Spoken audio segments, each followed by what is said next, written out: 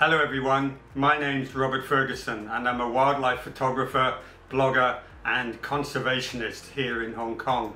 And I have a simple question about what on earth is going wrong with Lions Nature Education Centre here in Sai Kung. We've seen over the last 2 to 3 years massive destruction of habitat and biodiversity in this once glorious education centre.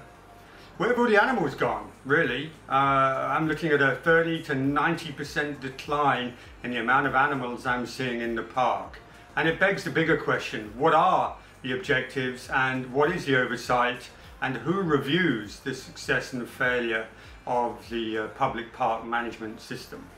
It's not a budget issue, it's a management issue. And let's look at the photos, let them tell the story. Here's the Butterfly Valley, lush and green. 3 years ago, now very, very few flowers at all, just an arid desert. The Lotus Pond, the beautiful iconic Lotus Pond, is now the pond with no lotuses because they tore them all out about 2.5 to 3 years ago.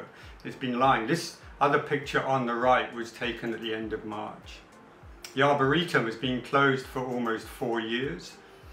The Nangyi purpose-built dragonfly pond is now dried and stagnant over the last 3 years. All the bottom soil has been scorched, all the nymphs, naiads and other water creatures have been eradicated. And this is true for all the ponds in the park. Look at this one, the overflowing with lilies outside the visitor centre. But across all of the ponds, we've seen them clean, scrubbed and left empty. And I was told on a site visit with the park management that the ponds are ornamental and we do not need wildlife in them. Same with the insect house. This was once swarming with butterflies. You know what it's like when you walk into these places and you just sort of, it's just a wonderful experience for people and particularly children. But I was told, since all the caterpillars and butterflies have died from lack of care over the last couple of years, we don't need butterflies in this net house because we have the plants and the plastic signs to continue the education about the butterfly life cycle.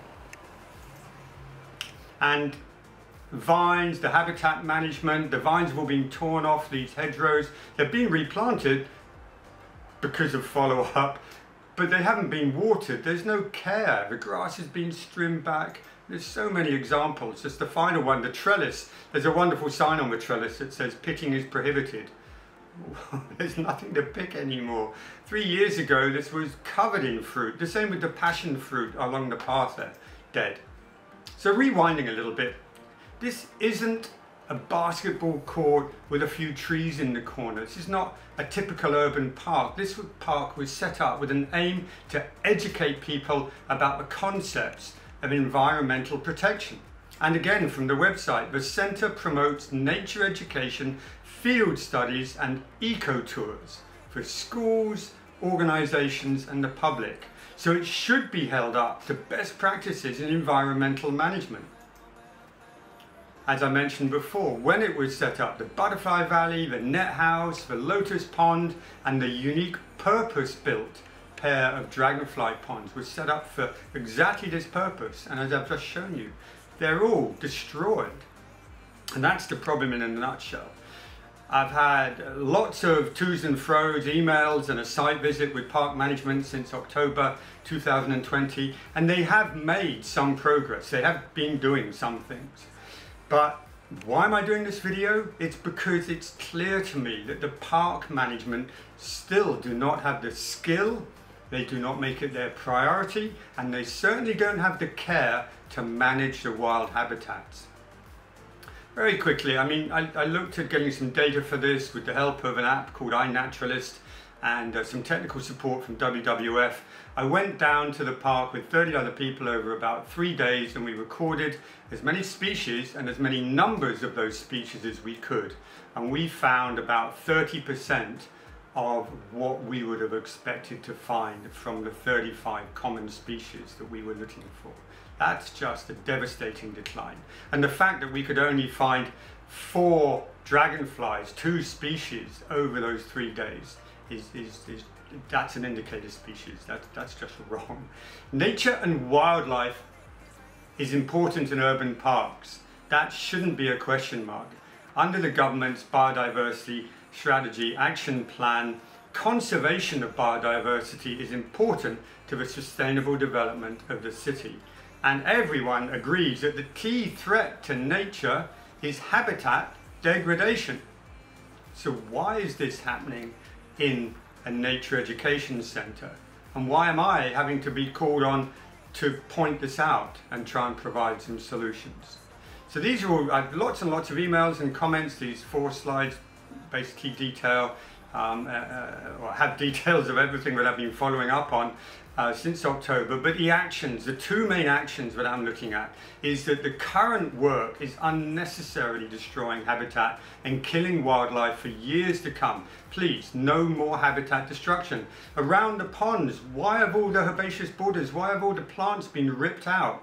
At the Lotus pond, the picture on the right there, they've completely cleared all the hibiscus bushes and the wonderful flowers and everything else to lay bare the concrete. What's the purpose for that? Please, can we have some oversight from WWF or Kaduri or even the wetland park, someone to give some oversight to help the management there understand the process of renovation and management. And the other thing is provide suitable care for the non-farm areas. The farm area has 2 or 3 people walking around there the whole time. They've got a sprinkler system, they've got water all over the ground. This has been an incredible drought over the last 6 to 7 months. Nothing else has been watered. Those vines that were replanted haven't been watered. The trellis area, the butterfly area, the ponds they've filled in to provide butterfly food are filled with weeds and haven't been watered. So really what I'm asking for there is some care for the non-farm areas. These are 9 other specific actions that I'll put into the comments section below. And of course what you can do is follow up with some emails to the senior management of the parks, and please share this with people, in particular district councillors, green groups maybe you're a member of, and your school. If your school's being taken there for nature education, then perhaps you should know that they have best practices in place and that the kids aren't going to be shown just plastic signs. If you have any other comments or suggestions, please do let me know. Thank you.